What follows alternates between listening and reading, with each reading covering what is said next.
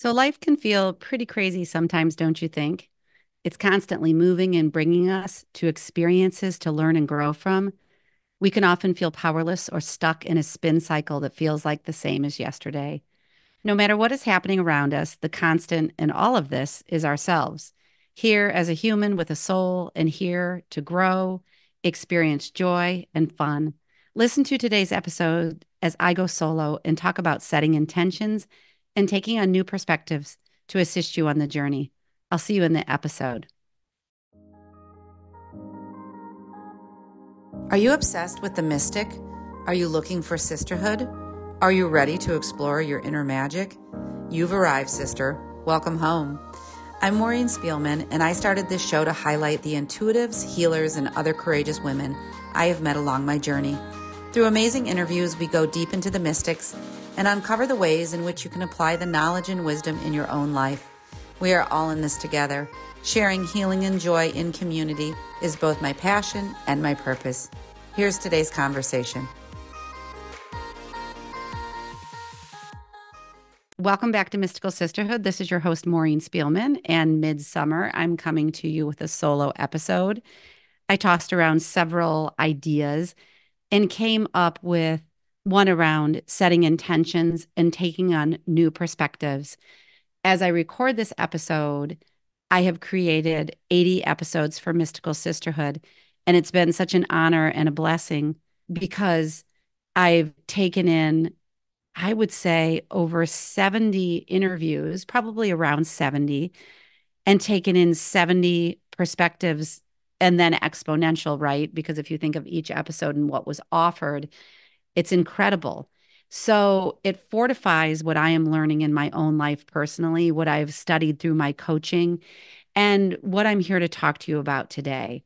So I have found that these ideas of setting clear intentions in my life, having true curiosity about taking on new perspectives, that these two things alone allow me to experience my life more deeply and more sweetly. And I can see not only with my physical eyes that by taking on these new sort of kind of tools or skills or behaviors, that newness and new possibilities and potential open in front of me all the time. And in doing that, I believe that that's how the energy changes within me, but around me too. And it allows me to see the magic and the miracles that are there as well. So let's talk about intentions. Let's talk about perspectives. Let's talk about being curious. And let's talk about doing that inner work in order to change within and let go of what no longer serves us and then see what's happening in front of us. I would say, just a few beginning thoughts, that I'm often being asked to overturn what I once thought, or at the very least, look more deeply at the ways in which I was conditioned and what there is to let go of or move on from. I'm wondering if you're feeling the same. I've been hearing that it's a time of rapid expansion for those who are at the precipice of wanting to know how to be more in touch with themselves and really live fully from an inner experience, I would say. So living from that inner experience and letting go of all the ways we used to live from outer validation or outer control or outer influence or pressure. So that's, what I'm getting is that there's a time for this like rapid expansion going on for us. And that's why I kind of chose to choose a topic like today, because I think topics that talk about really embedding new practices within our being, within our like psyche or consciousness, are here to assist us in what we want to move on to. Maybe not unlike yourself, I realized that everything I once thought or was taught could be wrong, and that any place I believed I had control, in addition, was simply an illusion. Because I know now that there's no physical roadmap that tells us what every step of our journey is going to be or an exact timeline for our lives. There is not an exact destination that I arrive at and somehow, I've won the prize. I see that life is a journey. So it's my journey, it's your journey, filled with lots and lots of twists and turns and maybe what seems sometimes like going towards a dead end or definitely veering off a path, but it's all for a purpose. And on your soul's journey, it all has meaning. And that's fascinating to me. I don't know how you feel about that. So, as well, before I get into intentions, I now realize that there are lessons I came to take on and learn in this lifetime. And I'm just going to say it, some of them persist and are seemingly a constant for me. Yet I know through the work of understanding myself more deeply and widely that new perspectives about myself and the outer world, the humans in my energy field, my quantum field, happenings in the field, they abound. So new perspectives abound. So even though the things in life can seem persistent, if we make that commitment to ourselves to be so interested in our own transformation, they are changing on the outside, whether we can see them in the moment or not. So I have found the beauty of creating intentions is that it allows us to move in the direction of what we want to experience in our lives. And I think that intention setting, along with a willingness to take on new perspectives and see things with new eyes, those two things right there are incredibly impactful. The curiosity to be curious, to be willing. I'm so curious about the intentions that you have in your life right now. And I wanted to share a few of my own. For a long time, as I embarked on the work of, I believe, being invested in my own personal growth, I had the intention of showing up authentically in every relationship in my life. And that's still one of them that continues for me. And maybe it's my overarching one, I'm not sure, but my list grows all the time. And so when I sat down to write today the intentions that I currently hold for my life, and I'm going to offer these to you so you can think about, well, maybe those resonate with me. Maybe I have some overlap with Maureen. Maybe I'm completely different. I would say I would encourage you to make your list as well. It's a beautiful practice for your life. It's very self-honoring for your life. So the ones I came up with, the first one was to learn to be in love, act as love, feel love, and experience love. Very overarching as you can feel. My second was one is kind of an adjunct to that, to turn away from fear and towards love in all that I do. So that's a little bit of a course in miracles that everything is either a call for love. What is it? Love or a call for love. And more, that becomes strong for me. The one, number three, I listed is just the one I explained, to realize my authentic nature and bring it into everything I do and every relationship I have. And then my fourth one was to understand myself as a highly sensitive, spiritual, emotional, and physical being who seeks love and compassion above all else. Oh, I did have a fifth one here, to transcend my mind and live from my heart space more often. So, what I know is that the more intention I build into my life, the more grounded I become in my life. I invite you to do the same. So, for you, an exercise that you can do is when you get a quiet moment today, and that might be right now if you listen to this as sort of background on your Wednesday morning. I can see that many people listen to it right when it comes out. But for you today, or whenever you get the time, take out a notebook or a journal and sit in silence for a few minutes. Ask yourself, with the sacred support of the universe, what you want to set for your intentions. When you do this, when you honor yourself with a daily setting of intention, or set them possibly within your interactions and conversations, your life intentions, your bigger ones, may become more clear. The third one I named again, to realize my authentic nature and bring it into everything I do and every relationship I have, has been mine for years. And those other ones are just filling in. So, what would you intend for your day? What will you intend for today? And you can say there's ones that can be more, I feel like, physically based. I intend to eat well and exercise and take these five things off my list. Or they can be more about the qualities you want to live in. I want to set an intention to see love in the people I meet today, to be love in my relationships, or intending to give yourself compassion when you perceive yourself as tripping or falling or making a mistake, or the ways in which we used to be hard on ourselves, but we're pledging to each other we're not going to do anymore. This came to me when I was writing this episode. I did not come here to not see myself. I did not come here to not know myself. You did not come here to not see yourself. You did not come here to not know yourself. We did not come here to not see one another. I came here to know myself fully and in wholeness. You came here to know yourself fully and in wholeness. We came here to know one another fully and in wholeness. I'm convinced that we came to do this work together.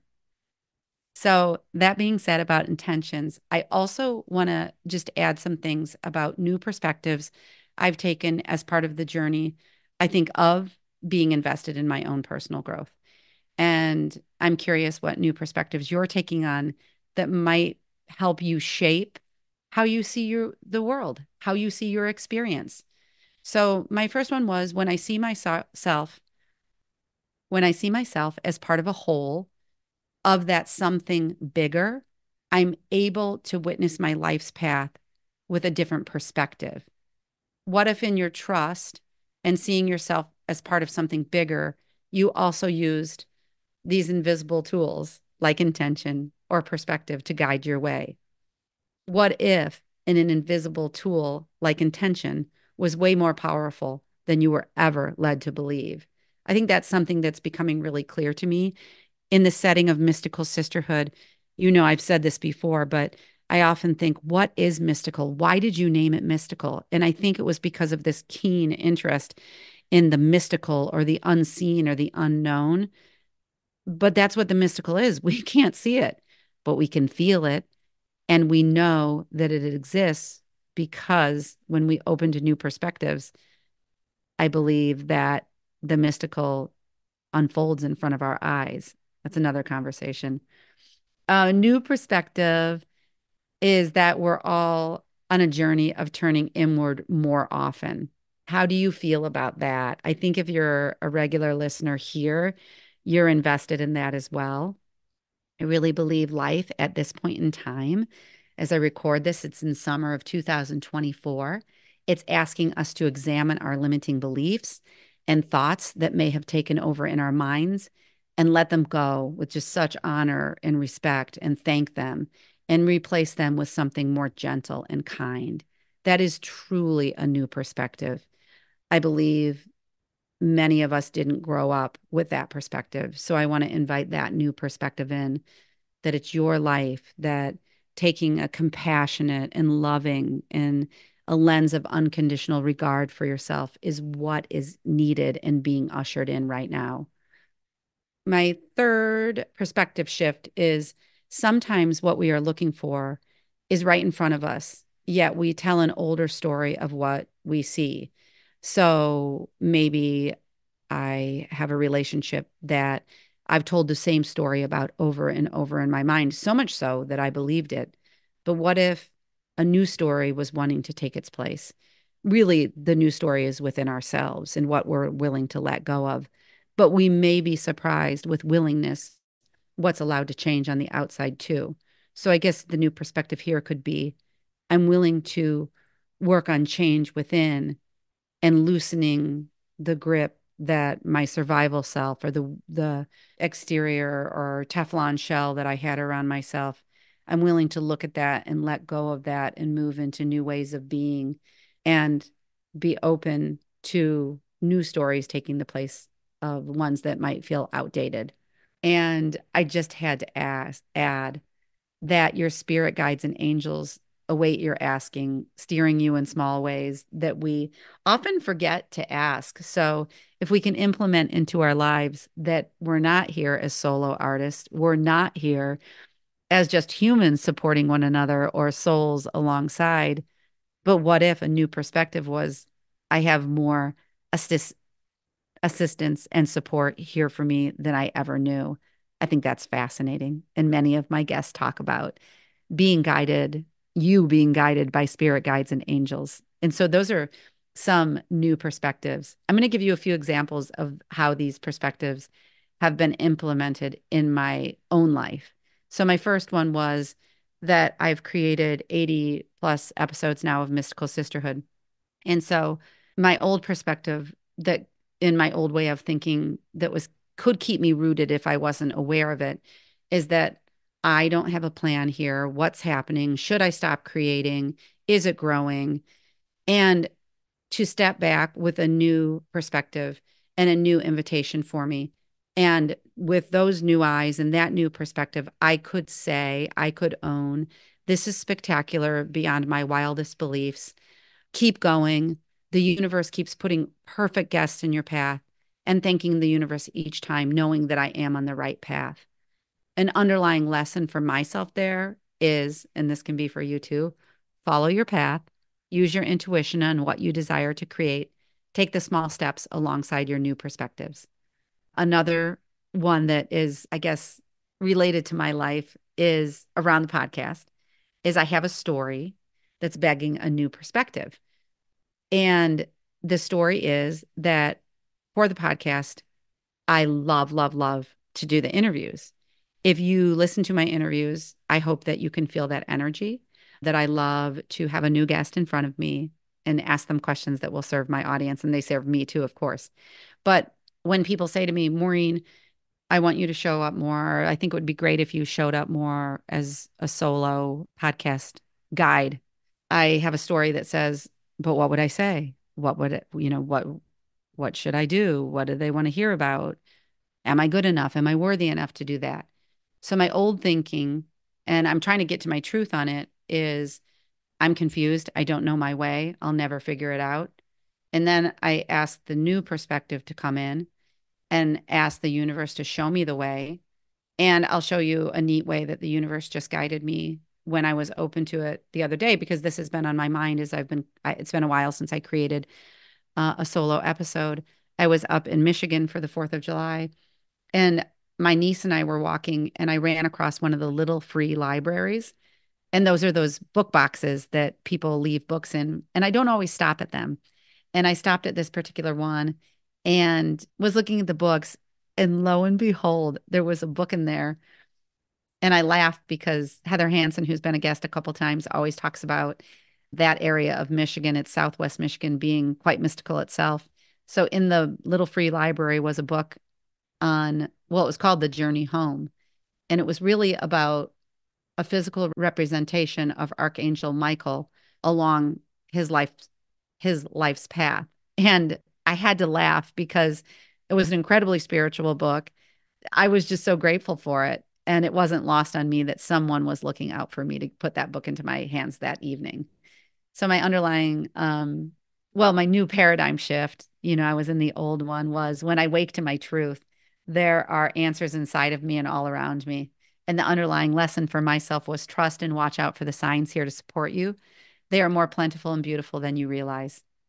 And then lastly, I want to say, as I finish out the episode of intentions, perspectives, perspective shifts, examples, things that you can take home and do, I really believe when you shift and become willing to take on new perspectives and set these new intentions for your life, you undoubtedly shift and change within yourself.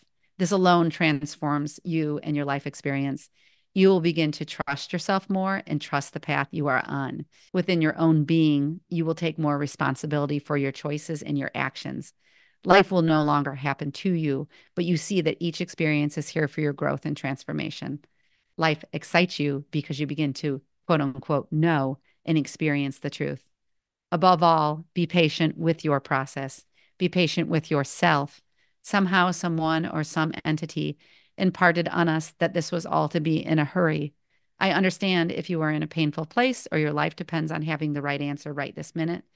But even then, just know that you're being guided and that you are on the right path. And lastly, surround yourself with like minded individuals seeking to transform yourself or themselves. Be curious about who or what shows up on your path. Take notes on how life is assisting you in your growth. And I'll simply leave it there for today, this sweet summer episode. I hope you enjoyed it. Please let me know your thoughts and takeaways by emailing me at hello@maureenspielman.com. I always put the resources to get a hold of me in the notes, in the show notes. This episode encapsulates what I get excited about, the private coaching work I do with my clients. You can see it's an embedding of spiritual principles sort of like married with our human experience. Like, how can we deeply, deeply form a compassionate bond with ourselves while putting new intention and perspectives in our energy field and inviting them into our lives?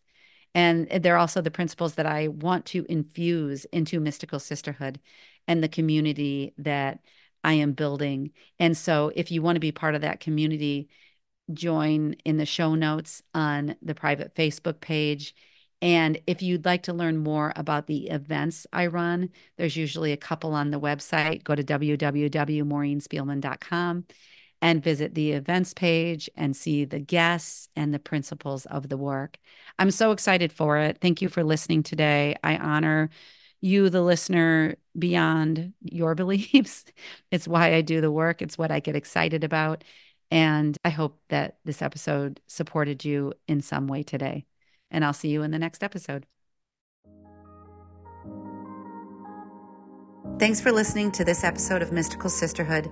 If you love what you heard, please hit that subscribe button wherever you're listening. And if it's on Apple or Spotify, I would be so grateful for a 5-star rating and review. And be sure to share with a friend if you're called to do so. To learn more about my one-on-one coaching programs and join the Mystical Sisterhood community, visit MaureenSpielman.com or MysticalSisterhood.com.